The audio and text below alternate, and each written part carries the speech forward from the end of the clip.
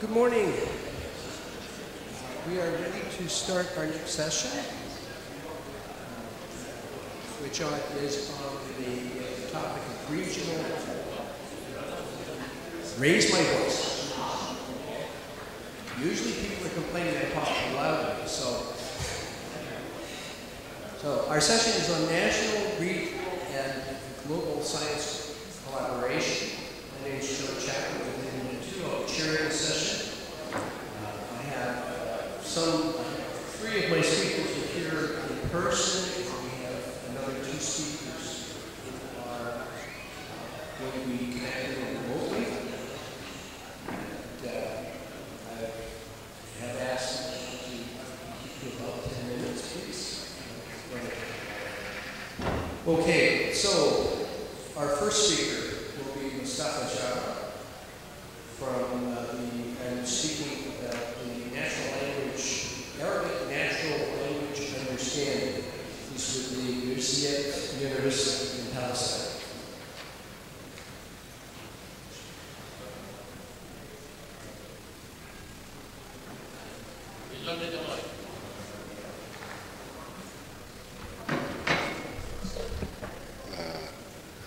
Hello. Hi, everyone. First of all, thank you for inviting me to give this talk at this really amazing conference for amazing people. I am Mustafa from Birzeit University in Palestine. And my talk will be about Arabic natural language processing. So I will be talking about semantics. You can, when we make jokes, we typically play with semantics. So for computers to understand semantics is something so complicated. But I will explain what is it and how computers really understand semantics. We do natural language processing, which is part of artificial intelligence. And it is the fourth revolution, and because it's a fourth revolution, many countries, or at least the developing countries, have to take this as an opportunity to develop their capacities and to fund their opportunities. And for Arabic, Arabic natural language processing is part of artificial intelligence, and for Arabic, to do research on Arabic, it's not just something cultural, it's actually economy. We make money, we make jobs out of, it's an industry when we talk about Arabic. Do you know how many applications or how many times you use natural language processing technologies with your mobile every day? A huge amount, actually. But you don't know that they are natural language processing. So it's a huge market. When we talk about natural language processing, we are talking about, when we talk about natural language processing, we talk about like language, checkers, OCR, speech recognition, machine translation, fake news detection, hate speech detection, and etc. The laser pointer is actually, it seems not working, but it's okay. Okay. Now, when we talk about applications, it's clear for you, but when we do research, we do something else. We don't really care too much about the applications. The underneath, the enabling technologies actually are the focus of the research community. How you say, for example, transform speech into text, or we do morphological tagging. This is an example.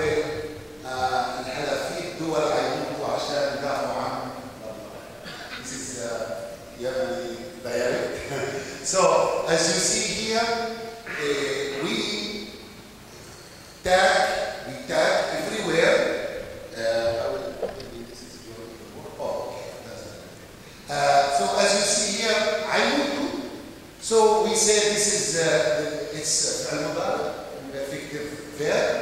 this is Mada, this is Muqaddidana. And we segment the word into prefixes, a, ya, the stem or the root, suffix. So every word in the text we need to understand this.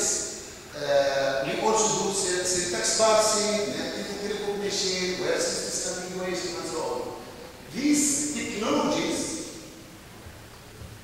if we have success on these technologies, we build good applications, you know. So I will show you something here today. But just to mention that this is a huge market for the Arabic community and actually for all communities, for all countries even. We have a market of 400 million users.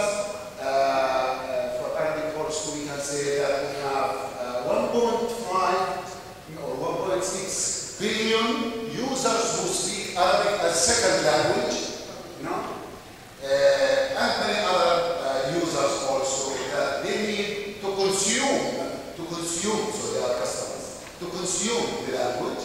And if we don't do this technology comes from Silicon Valley nowadays. So if we don't contribute to this technology, we lose something. We lose, there's the impact, consequences on our education and on our economy, politics, and so on. Okay, I will show you some examples of what we do at Birzeit University. I will show just 1 minute about each of these projects we did, that we also received some awards, Mohamed award for the Arabic language, human aware. We have been listed also with the 30 AI experts in the world for Arabs. And we have been also covered by many satellite channels. One of the projects we did, we digitized dictionaries, 150 lexicons. We typed them by hand over 10 years. We clean, we normalize the data, we put it all in the database. This is like my students were crazy doing this work, but we did it. We put a search engine, and this is the first search engine for lexicons. It was done for Arabic language.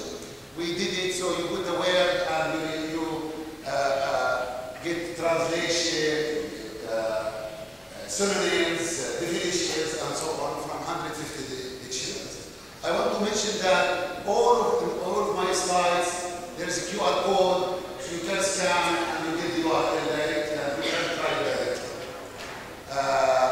We also did something called Arabic ontology.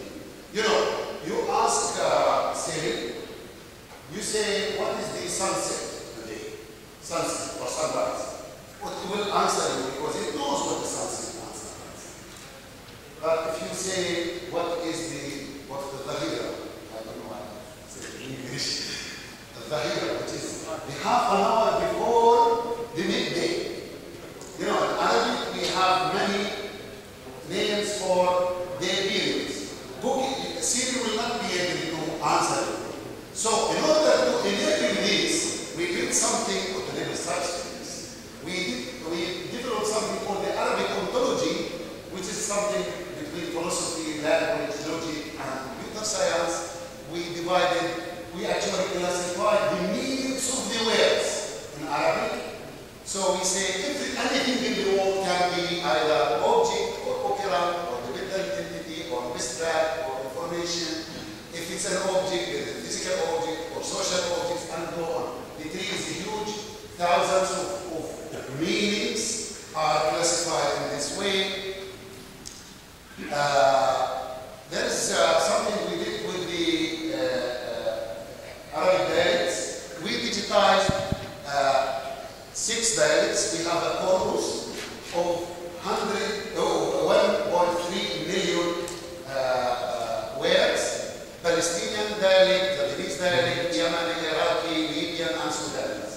We are so proud that this is actually done. And by the way, we will launch this noon in New York. So we did this with collaboration with the UN and the AUD, and we are going to announce it at 7 o'clock tonight. So, and this is also where you can try it, and you say you put the where, and everywhere in the dialect is annotated or with the part of the speech, with suffixes and prefixes and so on. 1 minute. Okay, so I will quickly in this 1 minute show you something that we did with, so you see here, Sami works for Jimmy Carter Center. Sami is a person, Jimmy Carter Center is an organization. Okay, so we did this for Arabic. I will skip the details. So here, say Birzeit, جامعة بيرزيت وبالتعاون مع مؤسسة أدوار سعيد تنظم blah blah. This is a text. So we are able to parse this text and recognize entities. And the last thing I want to show you is if you have a word and you have beautiful eyes. Eyes have 6 meanings in English. In Arabic, it's actually 13. So in Arabic, it's 13 meanings. Like Qasida min Uyun al-Shi'r. We want to know which meaning is intended in this sentence. So if you change the context, it has another meaning. So we did it with accuracy 95. Go next. Next.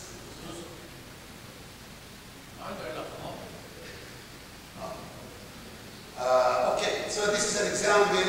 You say Qasida min Uyun al-Shi'r, and we show the set of meanings that are intended. So just remember this word Uyun, which means eyes. In this context, it has this meaning. But if you try it in another example, Surah Al-Uyun Jamila, so Uyun here became another meaning.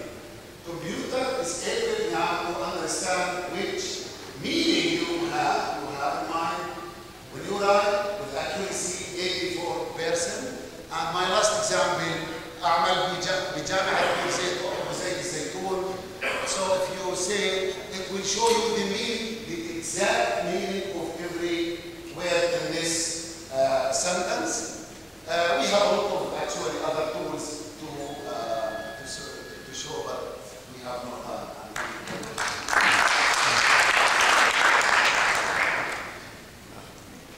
Thank you very much.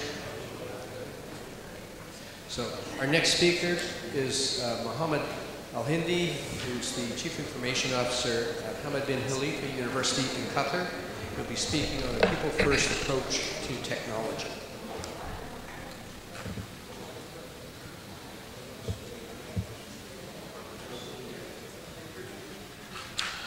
First of all, thank you for this beautiful conference, and it's great to see all of you. Today, my focus is going to be on people-first digital strategies where we bring things together. But before I get there, I came to you from Qatar Foundation, Hamad bin Khalifa University, a university that established in 2010 with a very unique vision of innovation and research. This is an early graduate university with 5 branch campuses. That's American universities such as Texas A&M, Weill Cornell, and so on. So we have 6 colleges, 3 research institutions, and the unique part of our digital strategies here is the research institutions. This is where we bring things together. That's where we merge things together. Merge in the sense that you have research, you have teaching, learning, and you have innovation, and how you bring them all together.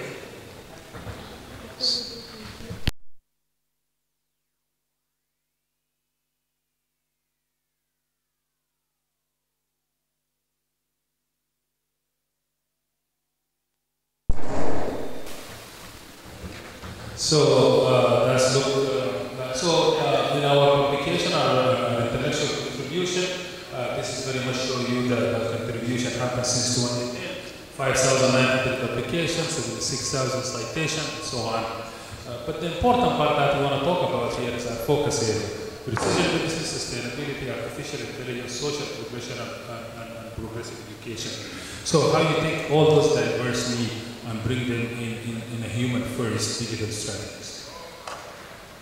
So when you talk about digital strategies, the first question we ask, how will a people digital strategy continue to evolve to support your diverse need? Before you go there, you need to address your mandate. You have critical area. Those critical areas actually apply to any higher ed, any innovative research area. So your board of governing likely to improve access and retention.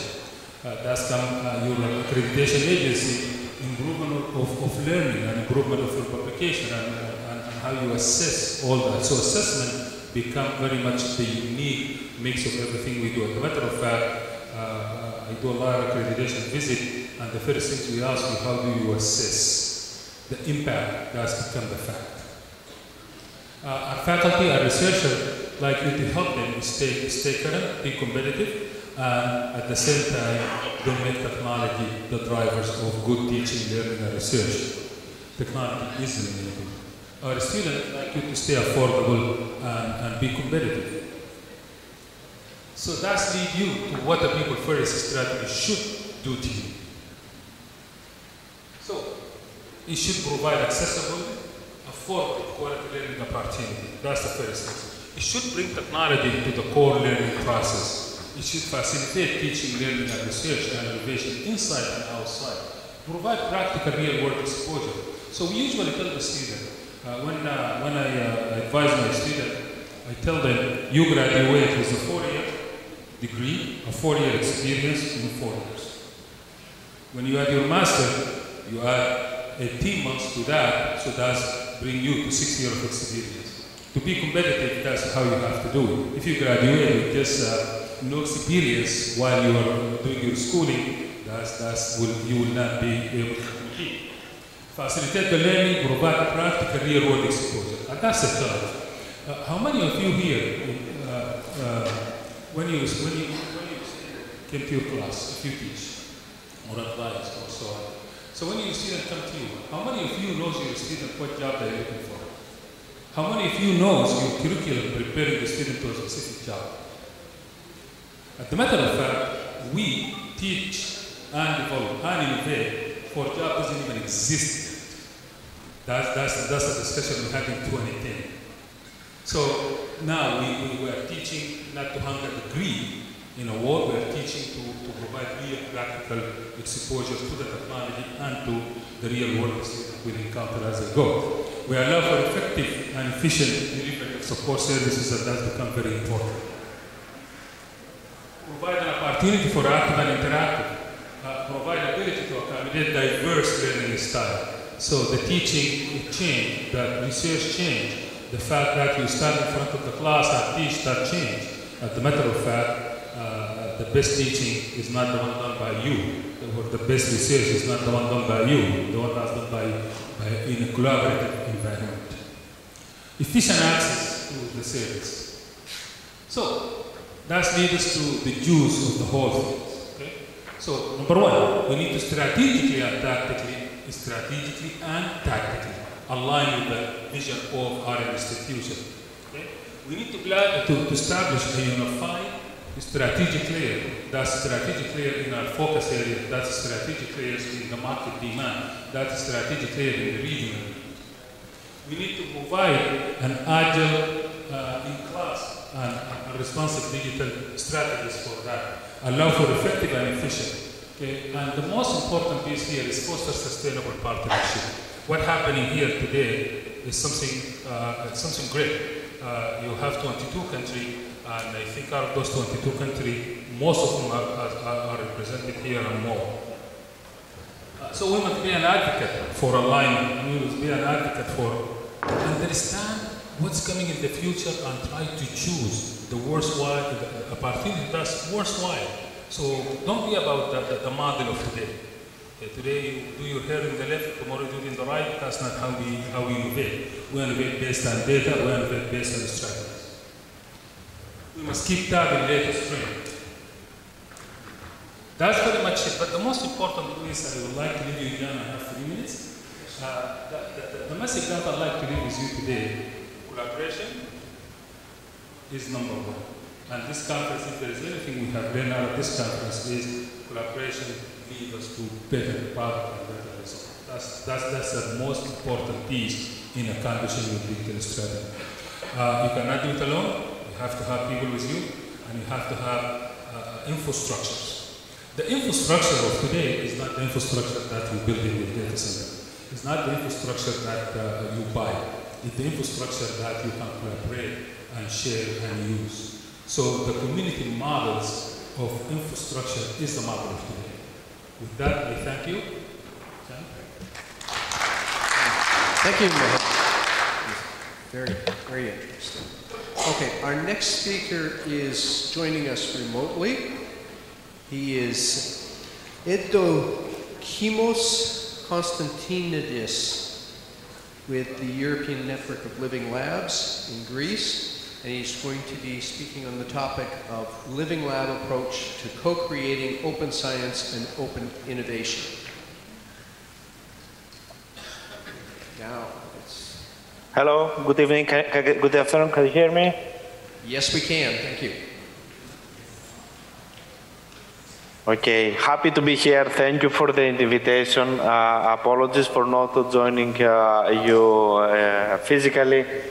It was not possible, but I'm really happy that I can attend and also that I can participate and share with you what we do. I'm Evdokimos Konstantinidis, and I'm the president of the European Network of Living Labs. And I'm here to speak about the Living Lab approach in co-creating open science and open innovation Gerontech Ecosystems. First of all, what a Living Lab is. Living Labs are open innovation ecosystems in real-life environments based on a systematic user co-creation approach that integrates research and innovation activities in communities, placing citizens at the center of innovation. But when we see what innovation is, if we look around, we see that every time it's about value for the customer, value for the client. It's about staying relevant to the needs of the client. And Living Labs operate actually as intermediaries among the different stakeholders in order to co-create joint value for all the involved stakeholders and to allow rapid prototyping or to scale up innovation in business. At the heart of any type of Living Lab, there are two key processes taking place: open innovation and user-driven innovation.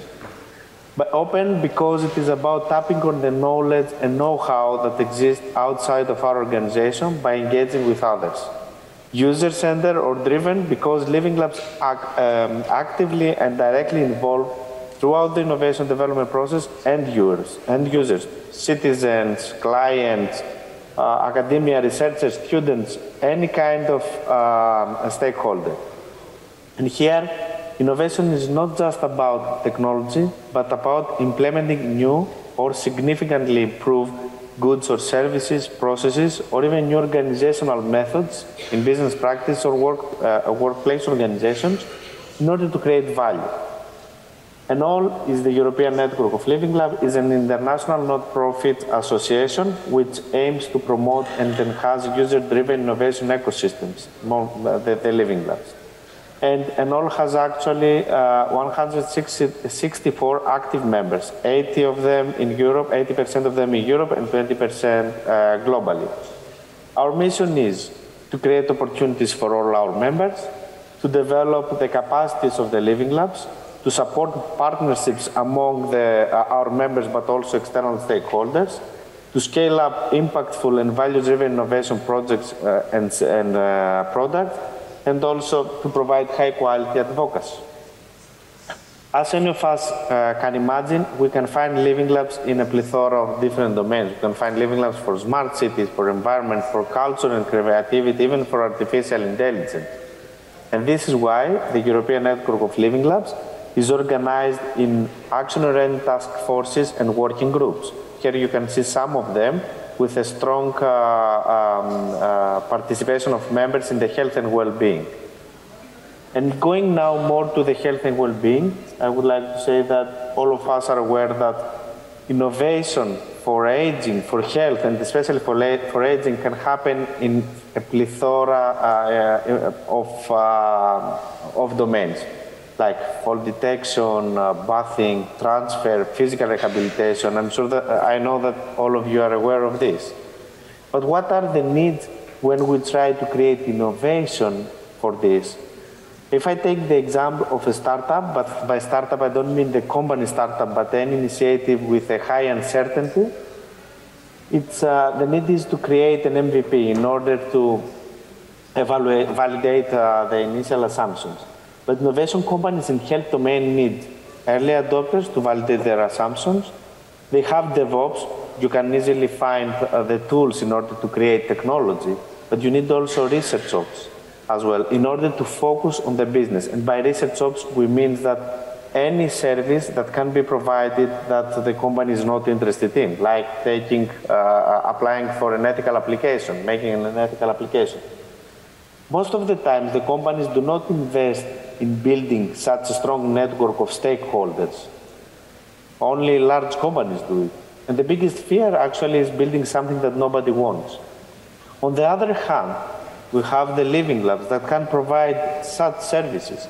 They can provide services for study protocol, for ethics, for recruitment, for providing infrastructures that are needed, like hospitals, and also support piloting and evaluation activities, something that the companies would like to have and also innovation would like to have, and they wouldn't be interested in developing, but buying. And this is what we do actually, as ENoLL and also our members. We try to harmonize these services that the living labs can provide.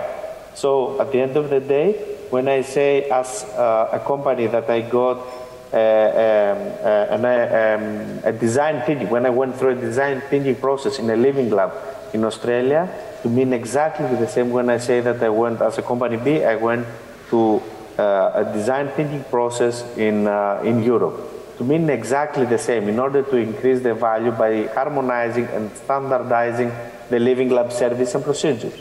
And to do so, we have a strong body of people on the harmonization board, as you can see. Here are some of the services that can be provided by health and well-being living labs.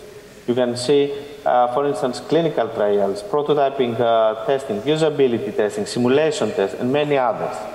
And all these services and many more can support the development phase, starting from the design thinking, going through the iteration of providing the MVPs, and even touching the agile by having this sprint review where you meet the clients and then you get feedback and then you do the iteration again and then you try to increase the value that you provide.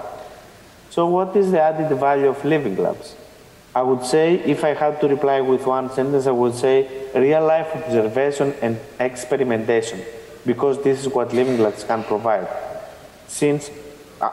Because everything is about learning from each other and building trust. We exchange knowledge and experience in a fast, efficient, transparent, and trustful way. We try to increase the communication and the common understanding among the living labs and among the stakeholders of the living lab. But the challenge is when we want to involve older adults in the innovation is that if the older adults do not see the real interest in the technology providers, they're not that transparent when providing feedback. They have to feel that you care about them in order for them to be open and provide real feedback. But how much can a company invest in building such an environment of trust just for one product? And this is what living labs can do. They can build trust with stakeholders and older adults, which takes a lot of time and real interest. Here you can see some activities of some of our living labs. These are activities where we involve older adults in all our activities as a living lab in order to be ready to recruit people for the needs of a company or from an organization that wants to create innovation. And this takes a lot of time and a lot of effort. We involve them in, as you can see here, in playgrounds in order to build a better city for them, in co-creation activities with post-its, and also in university courses. One of our living labs, the Thessaloniki Action and Health, Action for Health and Well-being Living Lab, has created the Community Partners of Experience. where we have more than 70 older adults over 60 years old, and we used to call them early stage researchers over 60 years old. And actually, they are really happy to participate because they can see the value. It's not that we invite them to come to the university or to our living lab only when there is a need from a company, but we try to involve them in all our activities as if they were members of our living lab. Touching one more thing, I would like also to say that, or to touch upon the fact that living labs can be considered also as either research or technology infrastructure. And this is what the Vitalize project does. The challenges of the project is that researchers or those who create innovation, they need access to key research infrastructures. And they don't want to waste the resources on identifying and accessing research infrastructure. And we know, I have already mentioned the complications when we need when we want to do innovation in health and well-being domain. So we try to avoid project-oriented living labs. And by project-oriented living labs, I mean that when you want to create innovation, you have to create your own, to set up and build your own living lab, and then to do the innovation process, exploit the living lab, and then leave it die. So in our case, what Vitalize do is actually, which is coordinated by ENoLL, we invite researchers or companies to innovate through existing living lab instead of building their own living lab. And in our case, we have 3 projects running on using these existing research infrastructures on rehabilitation, transitional care, and everyday living environment. Here you can see some of the living labs that provide their infrastructures. You can see the link vitalize-project.eu. These are some of the images of the infrastructures. We have infrastructures like hospitals, centrifuge, we have simulation hospitals, and many different other places. And we have open calls, so companies or external researchers can apply in order to have their expenses covered to visit one of these living labs and conduct part of their study there. But as ENoLL, we want to go one step further and go beyond projects. And this is what we do by creating a platform where external researchers will be able, anyone actually, any stakeholder will be able to find the living lab in order to conduct part of the study. Just to mention, we have also our capacity building program where we can create capacity on how to build your own living lab, but also how you can exploit existing living labs as a researcher.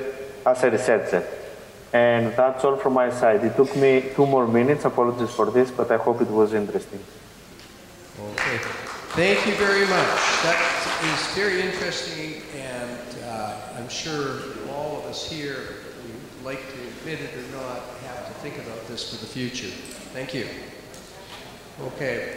Our next speaker, unfortunately, is unable to join us today, even on remote. So I will now ask Hasan Farahneh from the University of Jordan School of Engineering, and he's going to speak on performance analysis of a hybrid channel for Foglet-assisted smart asset reporting. Hi everybody. Basically, my name is Hasan Farahneh. I'm a professor at the University of Jordan. Basically, I will talk today about some topic, maybe it's out of the pivot of the conference. First of all, I'm very thankful for the organizer for this beautiful conference. So today I will talk in a new technology called visible light communication. Basically, and in summary, we can use this light for lighting and providing data instead of Wi-Fi. This technology is called visible light technology, and the abbreviation will be Li-Fi instead of Wi-Fi. Li-Fi, light stands for light, Fi stands for fidelity. So I can change from here. I will go through these topics. What is the visible light communication? Why optical or visible light communication what is the application of optical communication, and what is the advantages. Then I will give you an example for our work in this field. So, visible light communication refers to the communication technology which utilizes the visible light source as signal transmitter, the air as transmission medium, and the appropriate photodiode as signal receiving component. As I told you before, so now everybody knows the LED. Many times you hear, oh, I want to change my lamps to LED. LED stands for light emitting diode. This diode has a double benefits. We can use it for lighting, and also we can use it for sending the data. And this is as a transmitter. What's about the receiver? Receiver also, it's called photodiode. So the LED diode changes the electric current to light, and the photodiode changes the light to electric current. And of course, we use the space or the free space as the medium. Visible light communication is another kind of optical wireless communication which uses visible light spectrum.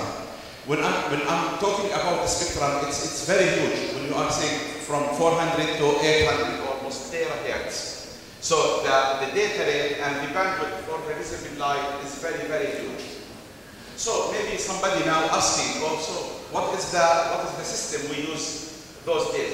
Those days we are using something called radio frequency or electromagnetic waves.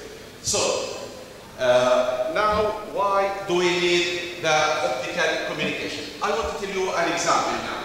Assume this hotel, which we are in now, has, for example, 1,000 rooms. But all the rooms are occupied. But with more visitors still coming to the hotel. So we have to look for another hotel, or we have to look for another space. Now, this picture shows the crowding of the electromagnetics, which is the system which we use those days. So as you can see, every single frequency are occupied.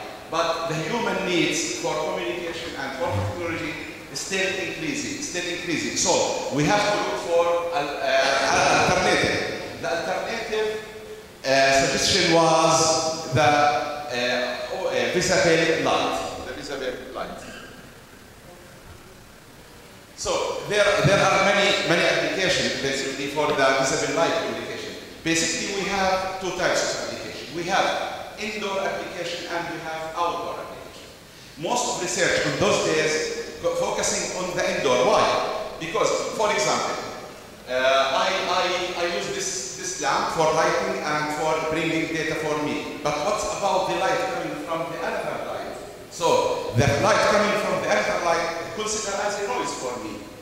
So, but in the indoor application, we can control this noise. For example, please turn off this light, and you can put the curtains on the windows. Everything will be okay. But what's about the outdoor application? Outdoor application is very, very challenging.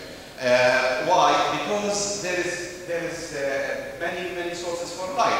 For example, my car, the front lights for my car is lit, and your front car also lit. So I can communicate with you because you have it in your car, and I have it in my car, so we can communicate. But what's about the light coming from the nearby cars, or the advertising panels, or the street lamps? Also, it's lit.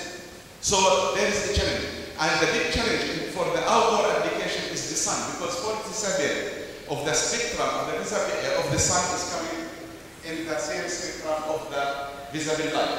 So it's a big challenge. Basically, my topic and my field focusing on the outdoor application, especially vehicle-to-vehicle communication, how the vehicles can communicate with each other.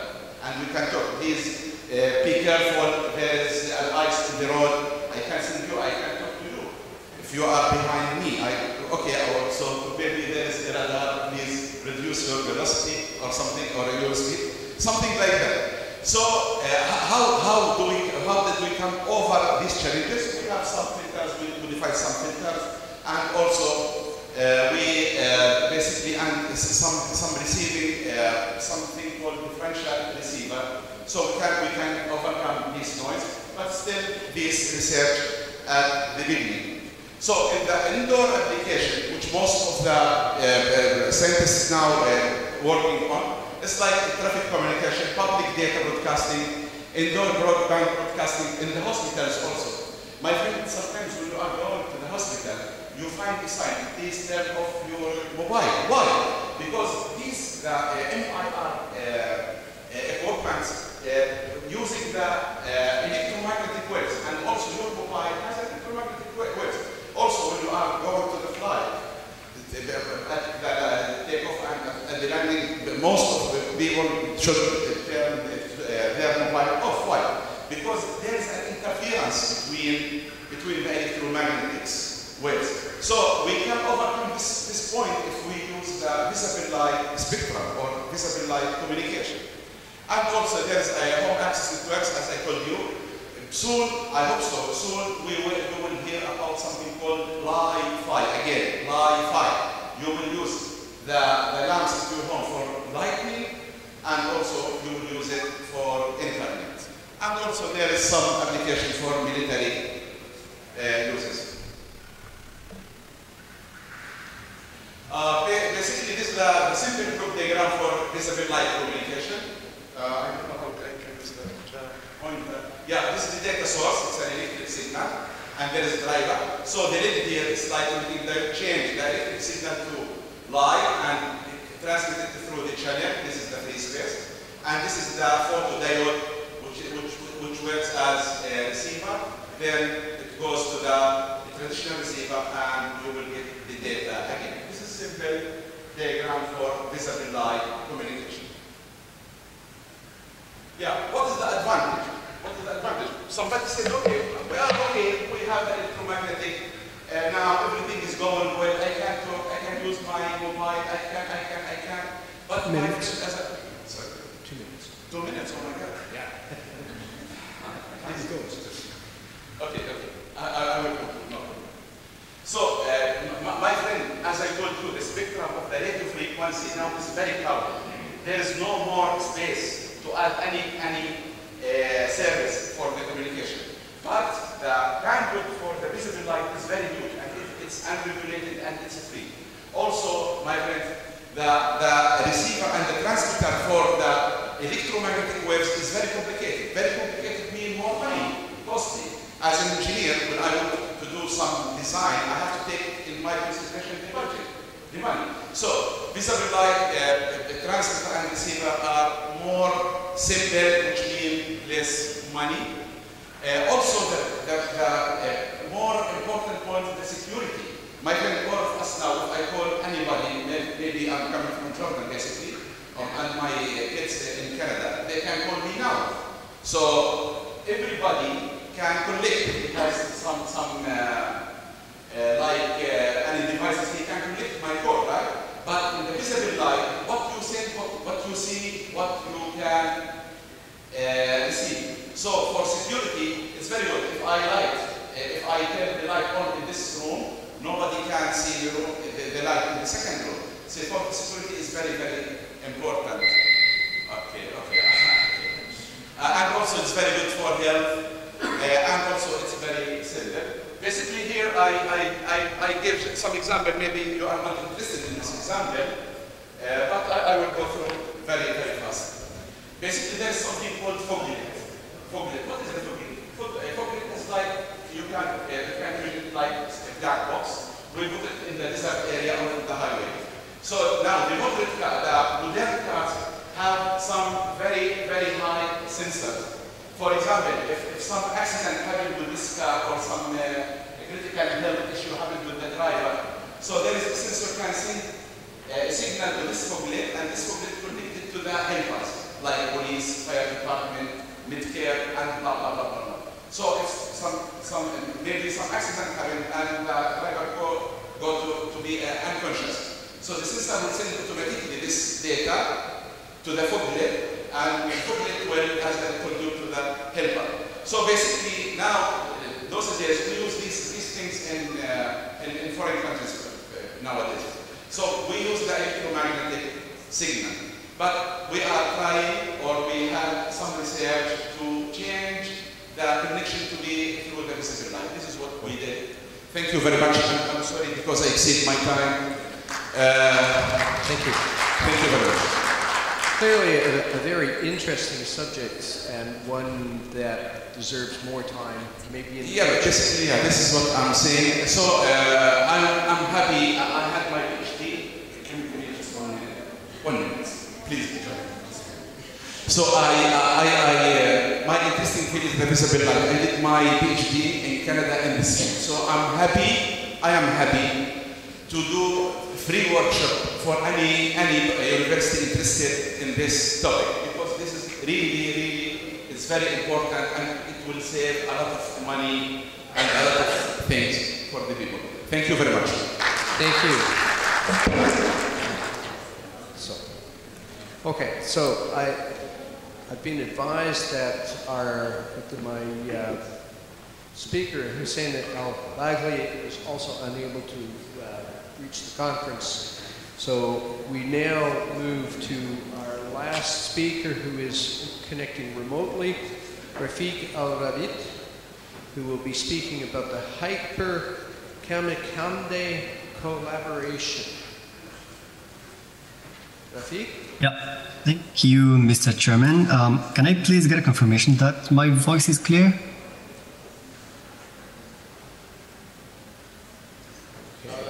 Technical team is working on it.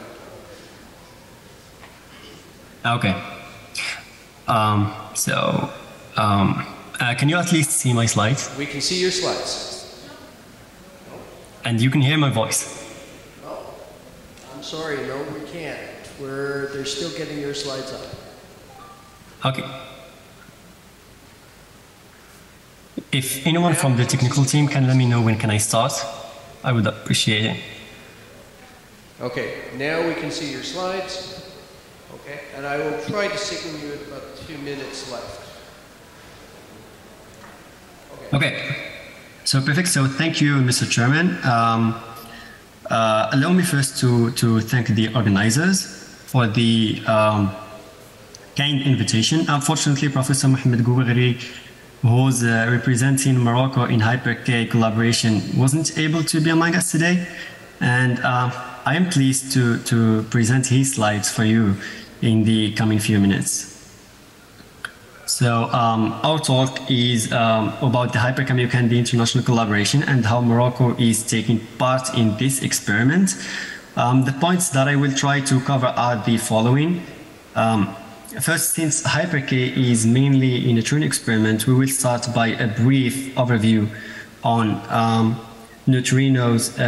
What are they? Why is it important to study them? Where we will mention in particular the neutrino oscillation phenomena. Next, we will introduce the Hyper-K experiment, namely the design of the far detector, the current stages since it is still under construction, and its physics program like neutrino oscillation and proton decay.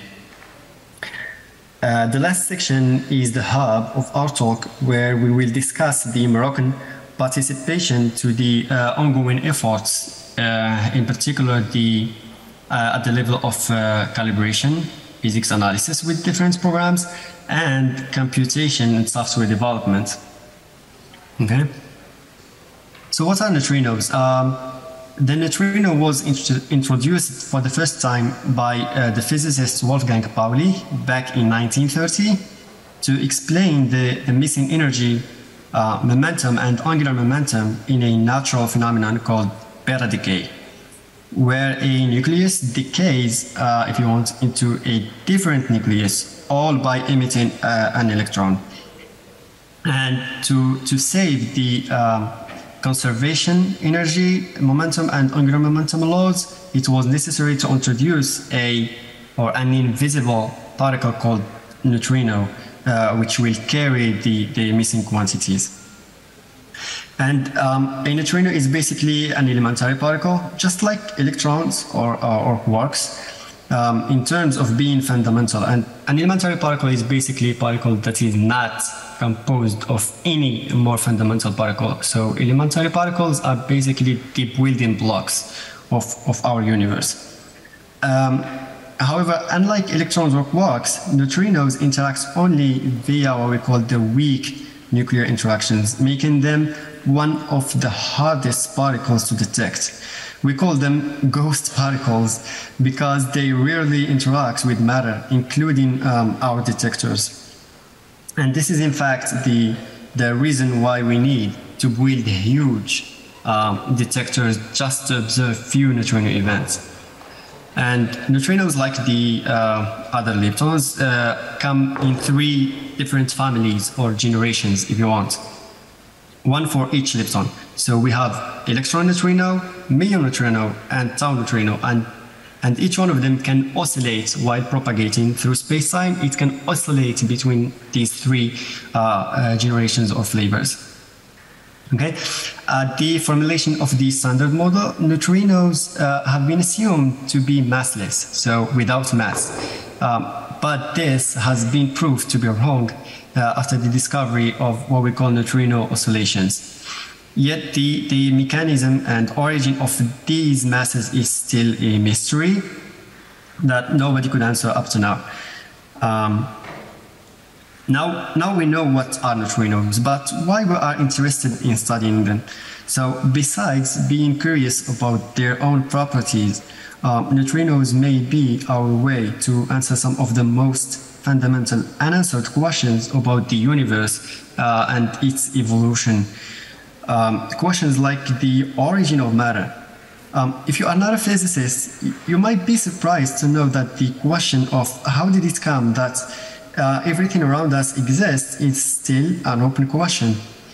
In fact, according to the famous Big Bang theory, there was as much matter particles as antimatter particles, and you can see antimatter particles as particle killer.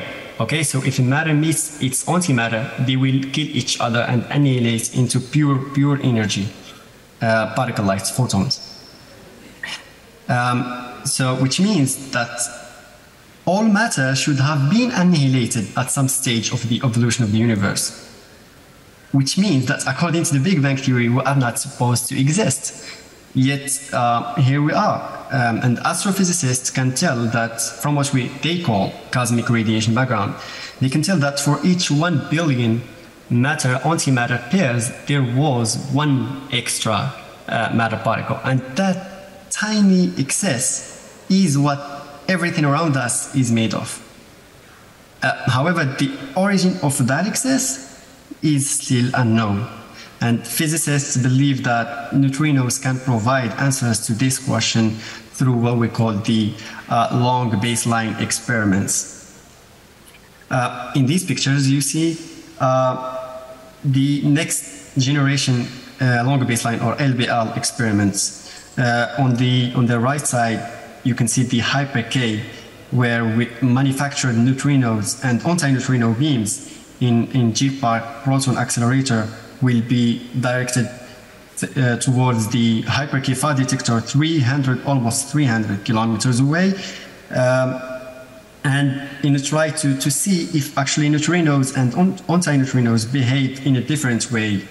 And this behavior is simply the oscillation. And if it happens that they actually behave in a different way, we say that the CP or charge parity symmetry,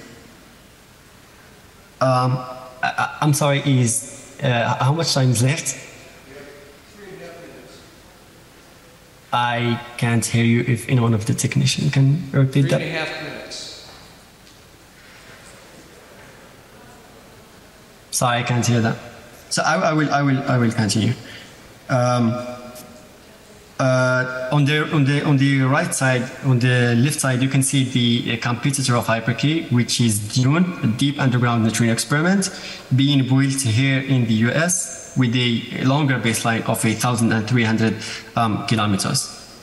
Okay, so hyper-Kamyukandi is actually the third of Kamyuka experiments. The first was Kamyukandi, which is Kamioka nucleon decay experiment that was mainly built to look for proton decay predicted by some unification approaches beyond the standard model, and ended up unintentionally observing supernovae neutrinos, a discovery that was awarded the Nobel Prize in Physics for the year of 2002. The second experiment is Super Kamiokande. So it looks like Kamiokande, except that it's much, much bigger, almost 20 times bigger. And Super K contributed to the discovery of neutrino oscillation, and Professor Kajita Takaki from Super K shared the Physics Nobel Prize of 2015 with Professor Arthur McDonald from SNOW experiment. And finally, our experiment, Hyper Kamiokande, which will be 8 times bigger than Super Kamiokande, and foreseen to start taking data in 5 years. And then hopefully it will observe leptonic symmetry violation or discover a dark matter candidate and maybe a proton decay event. All these are without any doubt Nobel Prize discoveries. If it's happening, it is foreseen to be in 2035 or 3 or more years. 2 minutes. Okay, thank you. Wow, I thought that I have like 10 minutes. No, 2. Okay. Okay, now let's focus on Hyper-K. It is a cylindrical underground water Cherenkov detector being constructed in Tochibora mine in Japan.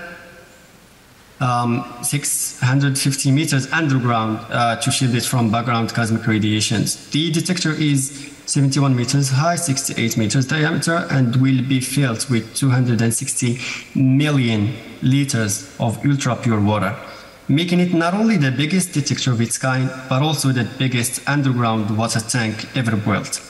The walls of the water tank will be equipped with around 40,000 ultra-sensitive photomultiplier tubes that you can see in the picture. These are like the eyes of the detector, and unlike its predecessors, Hyper-K will use a combination of 20-inch box and line PNTs and 3-inch multi-beams that you can see in the pictures, which will provide a better efficiency and time and vertex resolution. With such configuration, Hyper-K will be able to observe neutrinos from different sources, namely astrophysical, like the supernovae, solar and atmospheric neutrinos, but also man-made neutrinos created in our particle accelerators, like the one I have mentioned of G-Park accelerator. And yeah, proton decay. Hyper-K will be the most sensitive detector to such events. So if it wasn't discovered, surely a new lower limit to a proton's lifetime will be set. The Hyper-K organization is a worldwide collaboration of more than 500 researchers from 20 countries from almost every continent, except I guess Australia.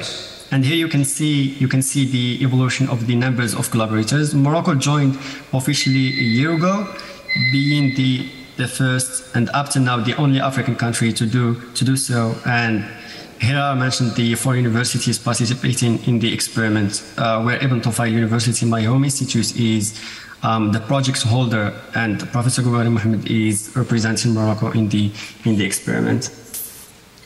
This is the schedule timeline for the construction. We are now at the phase of PMT production and cavern excavation. The construction is foreseen to be completed by the final quarter of 2026, and data taking should start by 2027. Now let's talk about the Moroccan participation. The 4 universities are mainly interested in these tasks, in 3 tasks: detector calibration, physics analysis, and computing the grade enforcement, computing software experiment. We can break the first task down to 3 parts. First, the low energy cross calibration using a nuclear device we call the DTG, or deuterium tritium neutron generator. We will talk about this next if we had time. The development of deployment system to get this device inside the detector, And third, the pre-calibration of our PMC is also called ex-situ calibration, and we will explain what that is in a moment. Rafiq, could we, I know there's a lot more to be said, but unfortunately we have run out of time. Okay. Yeah. Okay. I'm sorry if I exceeded time. Yeah. Okay. Okay. I think you have the slides. If anyone had any questions, you can send them through my email. It's at the first page. Okay, that would be excellent. Thank you very much. Okay. Thank you. With that, we actually are at the end of our session and going now into the lunch break. I'd like to thank all my speakers for their interesting topics. I'm sure we could have spent much more time on each of them, and there was still lots to learn. For those speakers that are here, you can find them at lunch if you have any questions. And for our remote speakers, hopefully we've got some contact details on the slides, and people can contact you remote through that. Okay, thank you very much, and I believe we commence at 2 o'clock after the lunch break. Thank you.